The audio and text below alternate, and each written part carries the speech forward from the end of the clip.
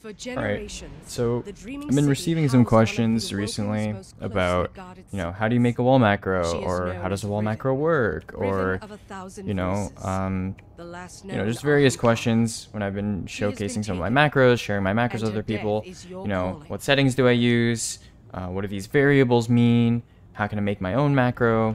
So I'm going to go over some things that you should know if you want to make a wall macro, as well as how I made mine. I'll break down the AHKs, and I will also provide every single macro that I've made over the course of the last week, 2 weeks, week or so. I spent like 4, 5, 6 IRL hours just, working on these macros because I was bored.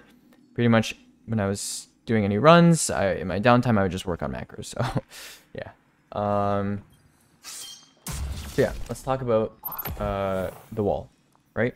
So the wall has a couple quirks that you need to know about before you make a macro, okay? So first things first, you might think, okay, it's really easy to make a wall macro, right? Well, it is kind of easy, but there are some things you should know about.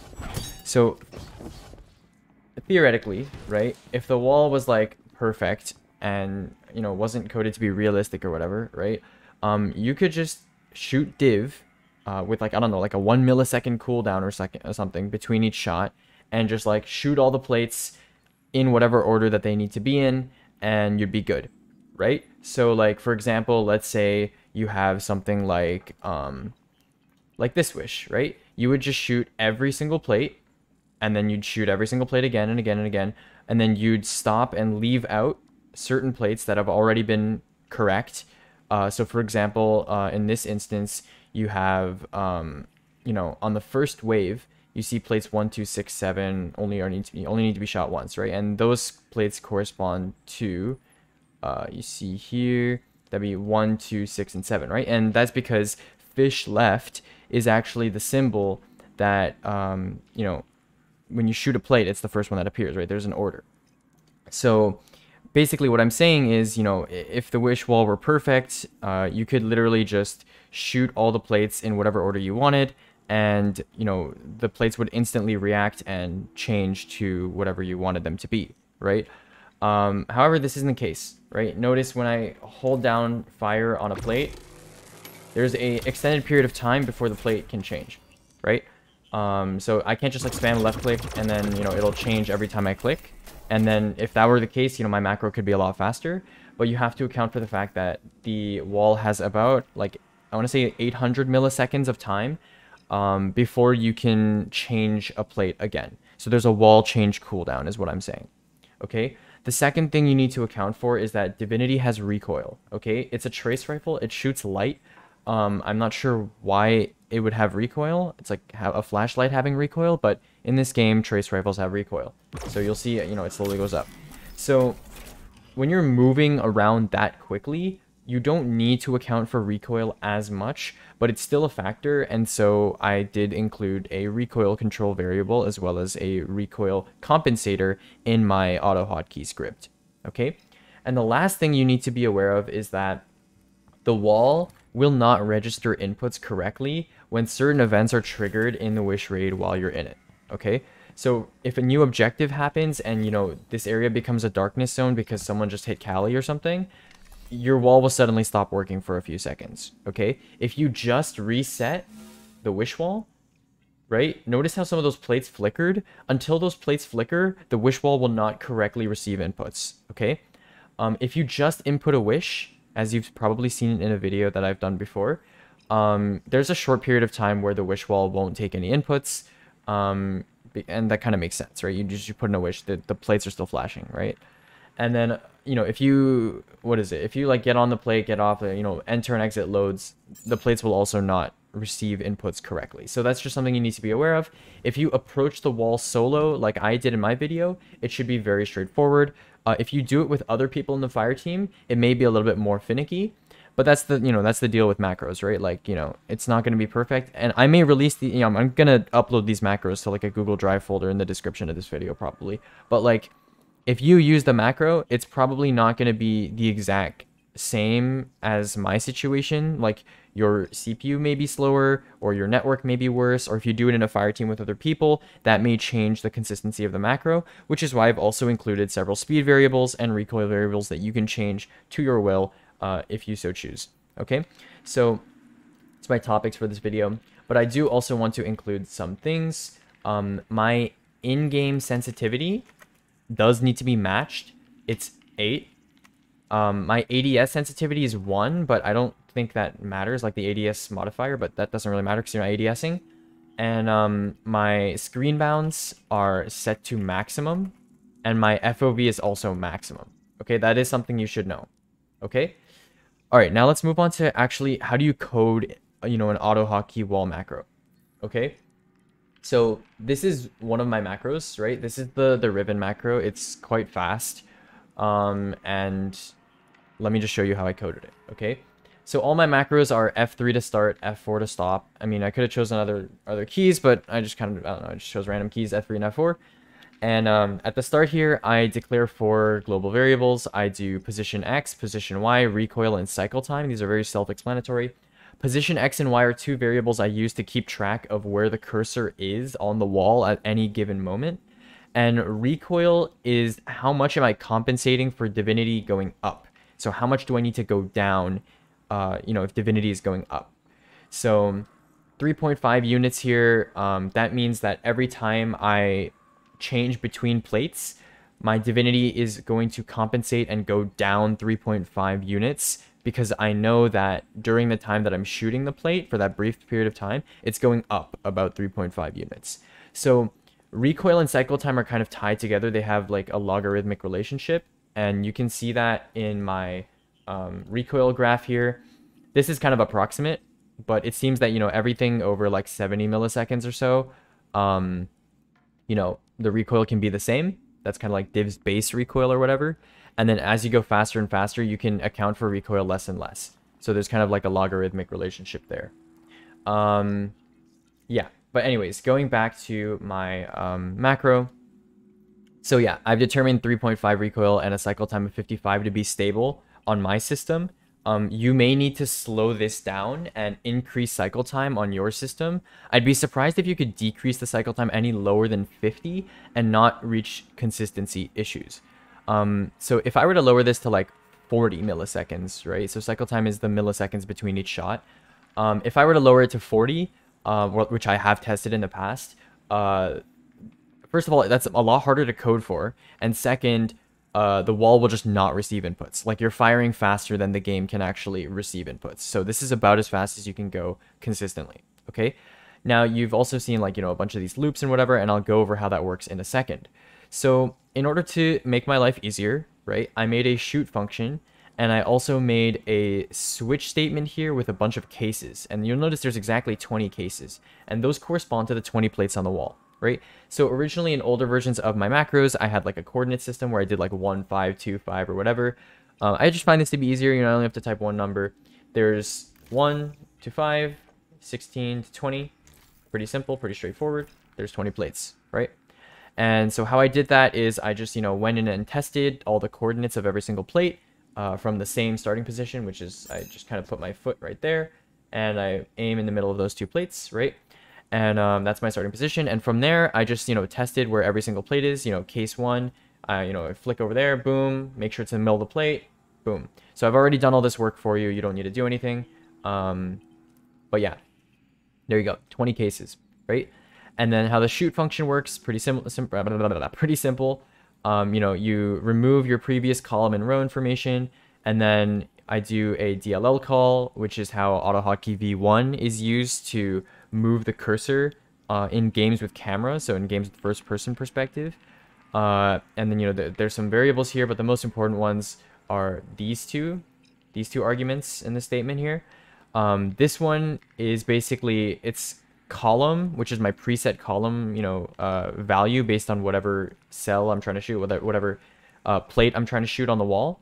And then I subtract the current position. And the reason for this is AutoHotkey V1 does not have any support for direct coordinates in a 3D space.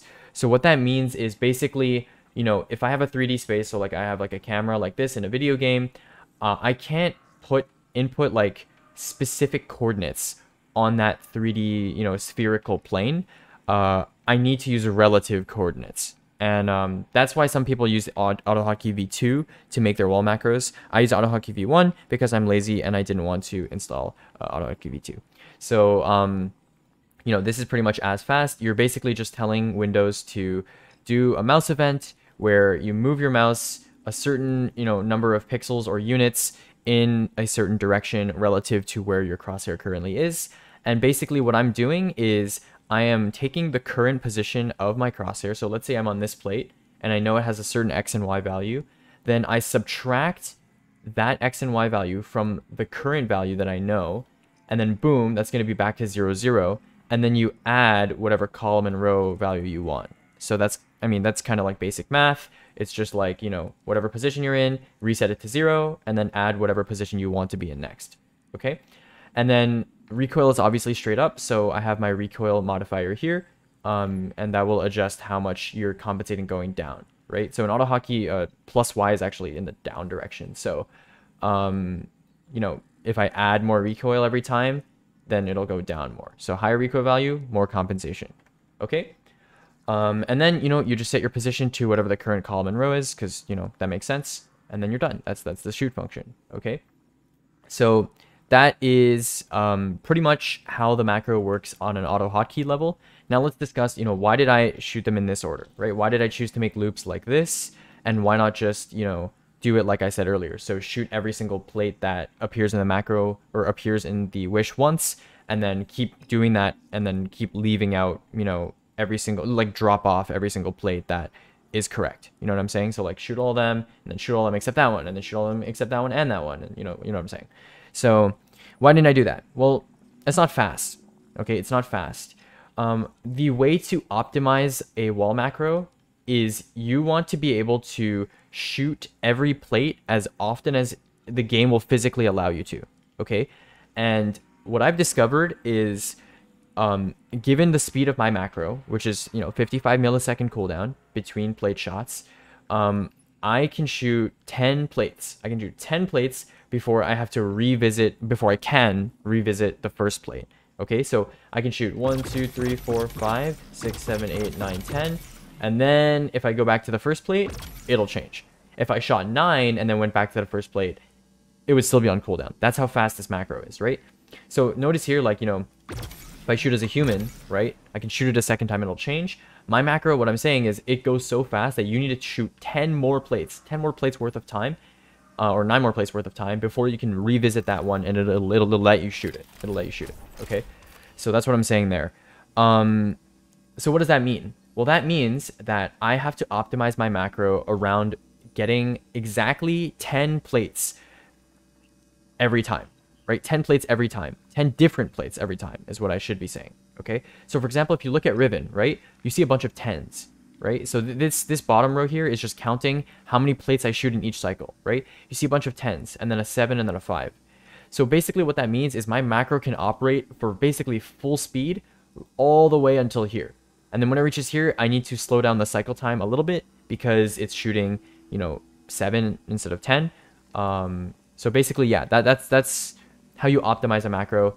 If I really was going hard in the paint on this, I would be writing an algorithm that separates every plate, that basically takes the chain of numbers that I have and makes it so that there is a minimum distance of 9 between each one, each unique number, and then leaving all the remaining plates at the back of the macro. Okay, what I've done here is essentially the same thing. I mean, I did this by hand, but this is as good as it gets for the most part. You could optimize it a tiny bit more, but mathematically speaking, like something like the failsafe macro just can't be optimized because it uses 6 plates, right? Only 6 plates, so you can't shoot 10 physically. And one of the plates needs to be shot 14 times, and the others all need to be shot twice. Which is why if you watch my previous video where I input every single non-encounter wish into the wall, that macro is really slow, right? It looks really slow compared to the Riven macro, and that's because I can't make it any faster. Okay, so yeah, that's all you need to know. So yeah, that means if you want to do it the math way like I have, basically just distribute your shots so that you're shooting you know, all your plates as often as possible, and you know, you're revisiting plates that need to be shot more than others more frequently. Okay, that's the main idea behind it. Okay, and then if you do choose to do something like a failsafe macro, you're going to need to increase the cycle time at that time. But the nice thing about the way that I've designed this program is that you can easily change the cycle and recoil time by simply inserting a statement in between any of these loops, or literally anywhere. So you could do like cycle time 200 in here, but obviously you need to change the recoil to match, right? So that being said, you know, really easy, you know, if you want to change the macro so it's slower because it's not working for you, you can put like, you know, 70, and then, you know, here are the recoil values if you need them, you know, pause the video. If you want to make it slower, you use one of these. Make it faster, use one of these, and put one for 60, but you know what I'm saying? So like, you know, for example, you might put like 70 and 4, and that would work, right? So yeah, that's how I made my wall macros. Pretty helpful, you know? These are pretty nice because Luckstruck doesn't always have the non-Shuro wishes, the non-Shuro encounters. Sometimes I have some friends who are like wish farmers. They want to practice transitions. So instead of me having to load them in, I'm going to make this video. I'm going to release all my macros that I've been working on to the public on a Google Drive folder. If you have any questions, let me know in the comments. Or you can DM me on Discord. I'm Aegis8622. And yeah, I don't think there's anything left, right? I feel like I'm forgetting to mention something, but I don't know. I probably am not. Okay, yeah, actually, let's talk about what I'm gonna upload into that folder. So I'm just gonna upload the contents of this folder right here, my wall macro folder.